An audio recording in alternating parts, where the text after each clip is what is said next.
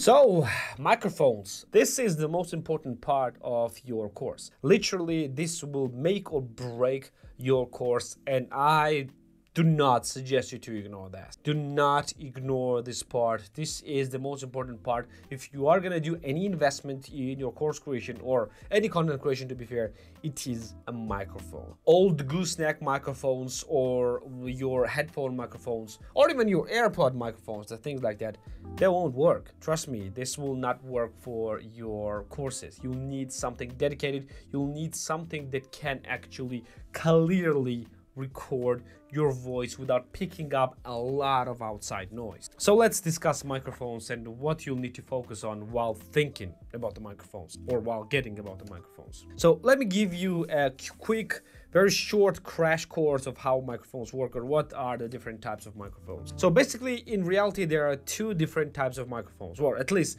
that matters for you, for the consumer. First is condenser microphones, and second is the dynamic microphone. So condenser microphones are used because of their high quality. They can be a different shapes. I don't know if it's visible here. It's one of them is right here. This is a condenser microphone. But the condenser microphones have a very good pickup pattern, and they can pick very clean voice and very clean volume. They are usually one of the most widespread types of microphones, but with a big downside is that they literally pick up everything. So if you have any noise, any background noise, computer humming, or maybe AC or anything like that, they are picking up everything. So you need really good highly isolated room in order to record a good quality sound with a condenser microphone. To give you an example where they're used, the condenser microphones are actually used in the sound recording studios where everything is basically very isolated and they need the highest quality possible. That's where they're using a condenser microphones. Dynamic microphones are a bit different. They have a pretty high quality as well, but a bit lower than the condenser microphones. However, they're great at picking up only at very limited direction and very limited distance. So they can actually pick up only your voice and nothing else outside. Or they can pick up everything outside, but it is not clearly audible and it's not leaving you a feeling of a bad quality. As an example, the dynamic microphones are used in concerts where you need to pick up only the voice of a singer and nothing else outside. You don't need to pick up the sound of the musical instruments or even the speakers that you're blasting to the concert. That's where dynamic microphones are used. When you're thinking whether you should buy condenser microphones or dynamic microphones, know that the difference of the sound pickup between condenser and dynamic microphones are not as big as you might think. There are differences, but it is far more important to have a better room with better sound isolation. Only the most expensive dynamic microphones can actually isolate you from everything else. If someone is speaking beside you and you hold the dynamic microphone and talk in it, this speech will be also picked up. It will be picked up less than in a condenser microphone, but it will still be picked up. But the street noise, a distant street noise might not be picked up by the dynamic microphone, and it will be picked up by condenser microphone. So overall, whether you should pick a dynamic microphone or a condenser microphone, think of it like that.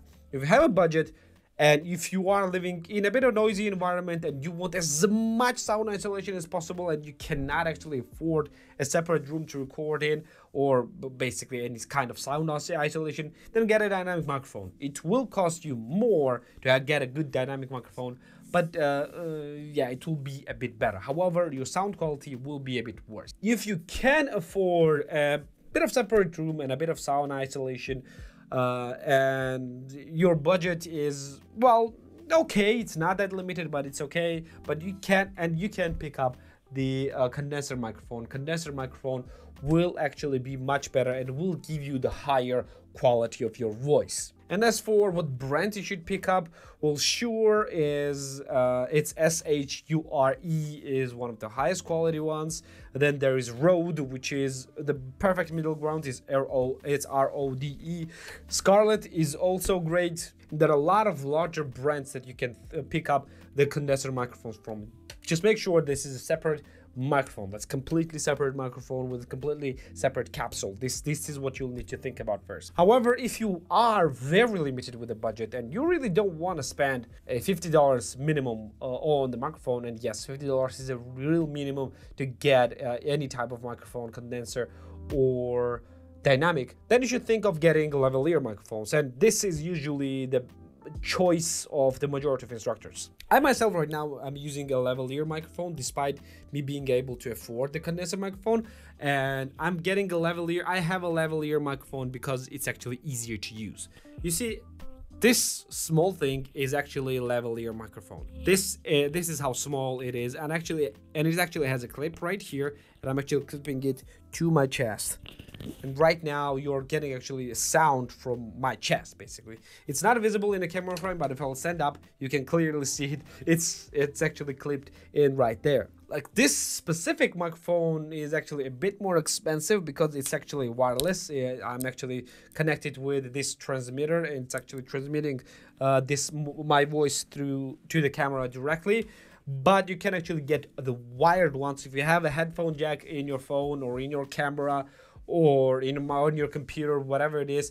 Get a wired one, and wired ones will cost you around $20 and sometimes even less than that. Get a wired lavalier microphones, and it will just give you the best volume, and it will give you the okay quality to actually start recording the course. The key point that a lot of instructors actually gave to me and actually asked me to talk about that is that if you're recording anything on your computer, and if you have your microphone connected directly to the computer, meaning that directly to the motherboard on the back side or on the front side, you will get an interference from the computer itself, which will deteriorate your quality of your microphone significantly. Yes, it will deteriorate your quality significantly. So it really doesn't matter what type of great microphone you're buying. If you're connecting directly to a microphone jack of your computer, you are going to lose a lot of quality. If you want to record it better, if you want to have a higher quality,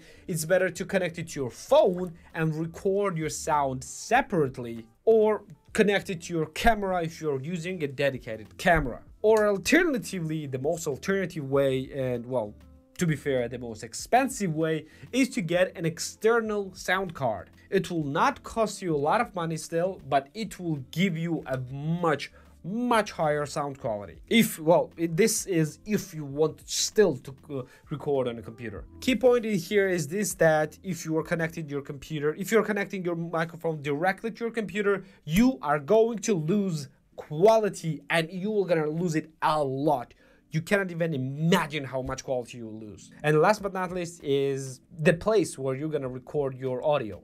And to be fair, it is far more important than any equipment that we talked about in this lecture. Yes, I kid you not, even if you're gonna get $1,000 microphone and record it in a bad audio environment, it will sound awful. Or rather, it will not sound for $1,000 basically. It will not sound good. You really need to have a place to record an audio. And well, you might say, oh, I cannot afford a studio. Don't worry, I'm not talking about studio. I'm talking about treating your room for recording audio. And let me explain what I mean by that. The key problem with an audio recording is that the sound is actually reflecting off the wall. When you're talking, the sound is spreading in all the directions. Your microphone is in front of you or on your chest, it doesn't matter. The sound spreads in all the directions, reflects off the walls, and comes back, and you're gonna hear it in some type of echo. And in addition to the humming noise of the computer or AC or outside noise, it will deteriorate quality by a lot very quickly. And the biggest culprit of this voice bouncing is actually your floor. If you have a hard floor, you're gonna have an echo in your room. So the best solution, the quickest solution for that is to actually have a rug on your floor. Yes, I kid you not, you cannot even imagine how much it will improve the quality of your sound if you have just a rug on your floor. Second is to not have your room walls empty. The more empty your room is, the more sound it will reflect from the flat surfaces, because the flat surfaces, the large flat surfaces, are actually reflecting the sound. So the more empty your room is, the bigger the echo will be and the worse your audio will sound. So try to get a room that is actually full, or at least walls full of stuff, or maybe there are some shelves, maybe there are some wall rugs. And in my case, I'm actually using curtains. I have actually curtains hanged on the walls just to break up the sound as much as possible. This will actually improve your audio quality by a lot. And last but not least here for the sound quality is to be in the point in the room where you are not in the middle and where you have something in front of you. So basically, if you have an empty wall in front of you, but it doesn't matter if you're recording on a laptop and you have an empty wall in front of you, your sound will reflect off that wall and come back. And it will sound like very small, tiny echo, which will decrease the quality. You don't need that. So what you need to do is to record on a place where you have a lot of stuff. For example, right here, you can see I have two screens. When I'm recording this here, the sound does not reflect off the wall because it's reflected off the screens. And screens are fairly close to me, and it will not cause a sound deterioration. Right here in this direction, behind the camera, there are a lot of shelves. So it will not cause a sound deterioration as well. Right here, there's literally a large softbox that is blocking my sound.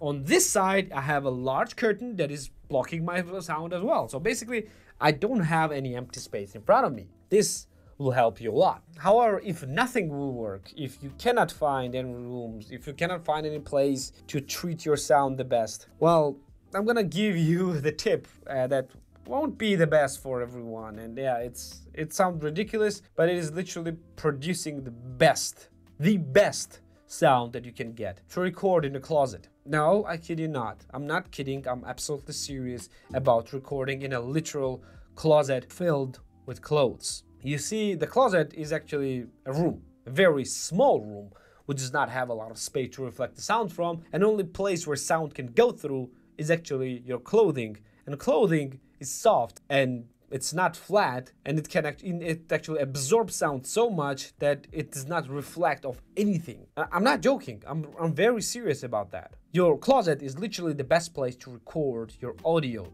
And if you want the highest quality audio with any microphone that you have, the closet will give you that quality. And if you don't believe me, just get any microphone you can and record your sound in a closet, and then record anywhere that you want. And you will see the sound difference. This is just an insane amount of difference. Well, I guess this will be it about the microphones. I literally told you everything that you need to know about microphone. Anything else basically is just redundant and not useful. So yeah, the key point is that the audio is the most important part of the course recording, and you should treat it very seriously. So in the next lecture, we're gonna actually start to preparing our recording. So I'm gonna see you there. See ya.